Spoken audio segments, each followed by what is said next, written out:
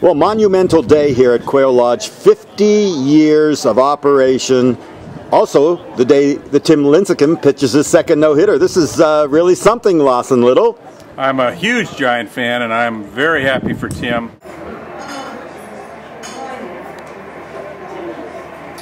The freak. Well, we're celebrating 50 years of the opening of the golf course, and I was lucky and privileged to have been a junior in high school and played golf in 1964 when it first opened. Well, it was 50 years ago when Ed Haber said, hey, this is what we want to do. It was a dairy farm, as I understand it, and every tree out here was planted and not for any other purpose than to create this golf course.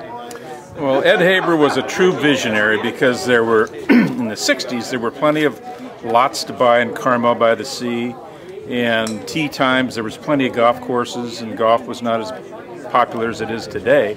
And you could call up at Pebble Beach and get a tee time for tomorrow. And so for Ed Haber to come and think to build a golf course out in Carmel Valley, people thought he was a little off.